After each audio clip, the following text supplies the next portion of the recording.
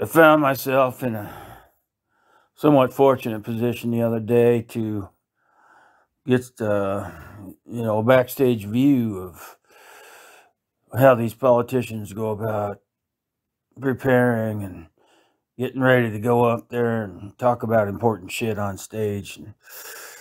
So I watched a little practice session. It was Kamala Harris. Kamala, camel toe, whatever the fuck.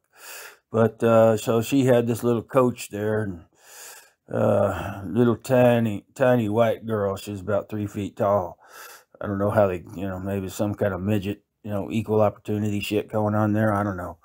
But anyway, so the little white midget would ask a question, and Kamala would, prepare a response, or she'd practice responding.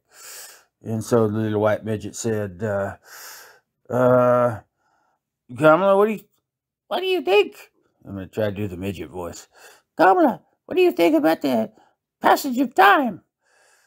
Kamala say, well, the passage of time, as time passes, we find that we get into a situation where there's a passage of time.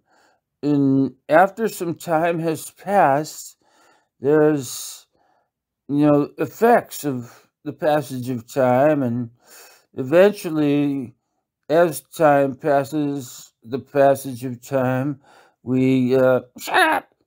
That sounds like a stupid answer. Let's try another one. What do you think about this? What about Jamaica? Jamaica's suffering under this COVID thing, and what are we going to do for them? You little white rodent. I'm going to kick you. Kick your little fucking ass after this is over. We're done filming this. So Kamala responds, well, we are here to help Jamaica in their time of need, and if they have some needs because of COVID, we are going to help meet the needs.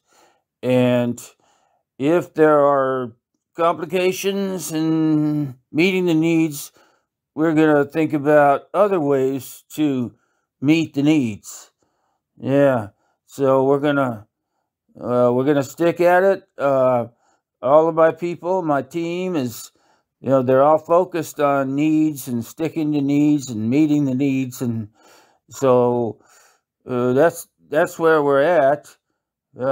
And with the passage of time, the needs that need to be met.